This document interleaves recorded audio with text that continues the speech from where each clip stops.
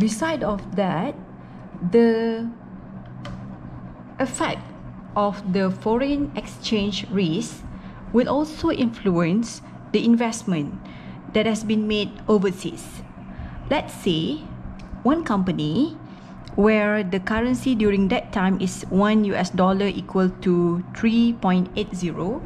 Okay, let's say this is the situation of their currency during that time, and this particular company A for example, they invest $100,000 to an investment in another country.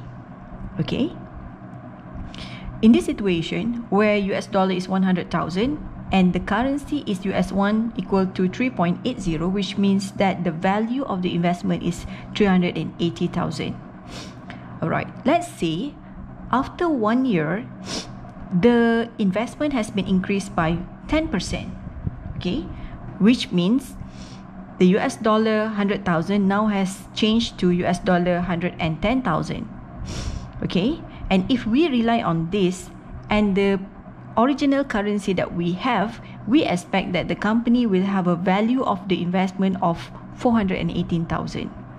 Nevertheless, if for example during this time 1 year later of 10% increase, the currency has a fact where the rate of the currency of the ringgit has reduced to 3.30, for example, this amount of investment $110, the value is just only 363,000, which is much lower than what they already invested in the first place.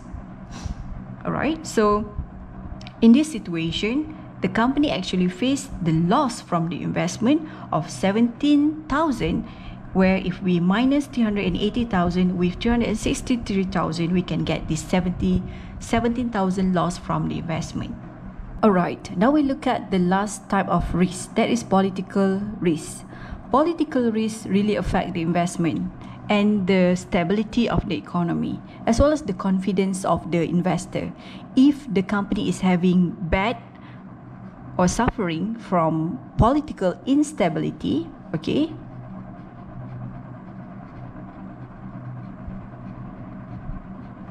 then the investors will be afraid to invest in that particular country. Anything happen related to the politics, for example, change of the government, all of this will actually reduce or affect the confidence of the investor. Therefore, in a country, the political system should be stable, should be strong. The government should be strong for us to stimulate a good economy. In respect to the political risk, another factor that we should consider is about the location of the investment.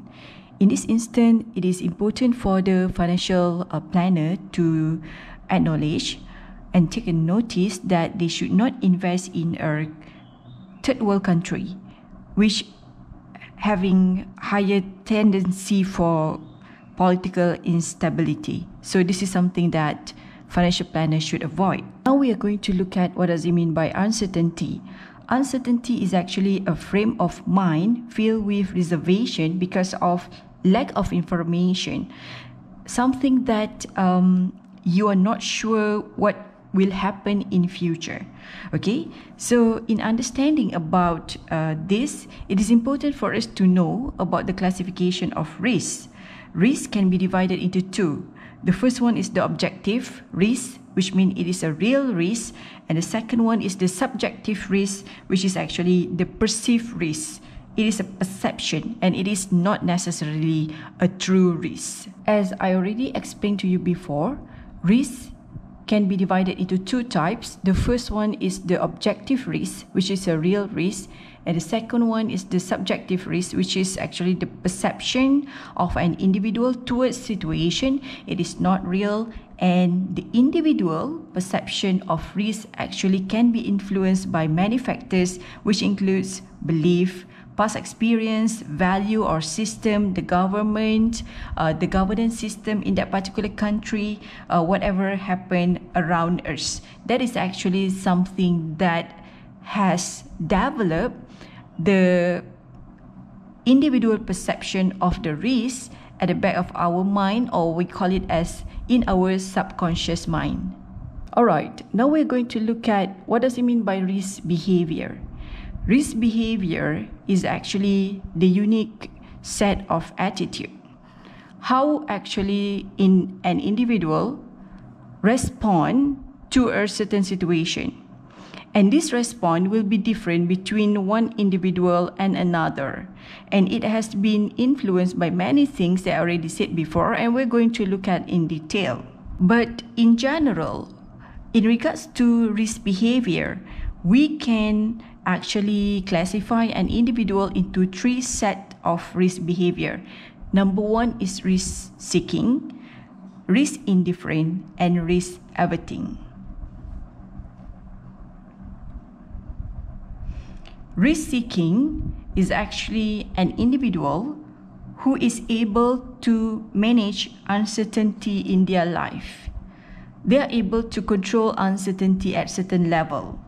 And this normally suitable for a successful business owner who they must be a risk seeker in order to be successful in their business. The second category of risk is what we call as risk indifferent, where this is someone who actually don't care about risk.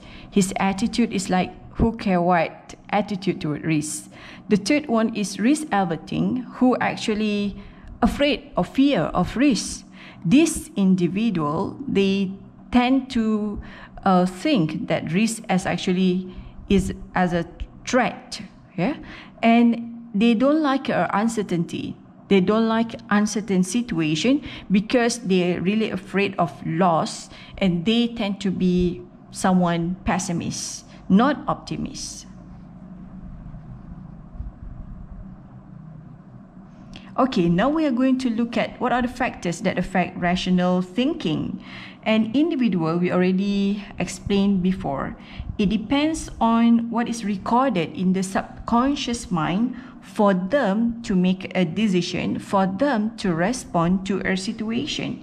And this actually different between one individual and another, because different individuals, they have been developed by the different types of environment compared to another individual. Our surrounding, our environment, our system, our religion, family, culture, it will develop our bounded rationality.